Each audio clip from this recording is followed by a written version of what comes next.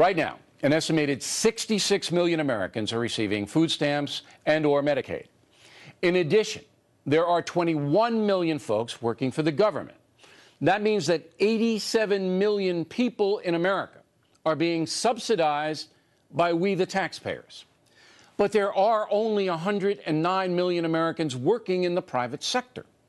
Doing the math, it's impossible for 109 million workers to support 87 million people. It can't be done, no matter how much you tax the workers.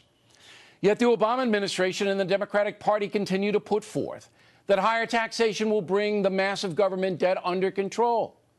Perhaps the only Democrat telling the truth about this is our old pal Howard Dean, the uber-liberal former governor of Vermont. The truth is, everybody needs to pay more taxes, not just the rich. That's a good start, but we're not going to get out of this deficit problem unless we raise taxes across the board. Now, Governor Dean sympathizes with the socialist philosophy, and that's where the country's heading, taking from those who are productive and giving to those who are struggling, or who are working for the massive government apparatus. During this Christmas season, I think we all should emulate Officer DePrimo. We should try to help those in need, but that help may be futile.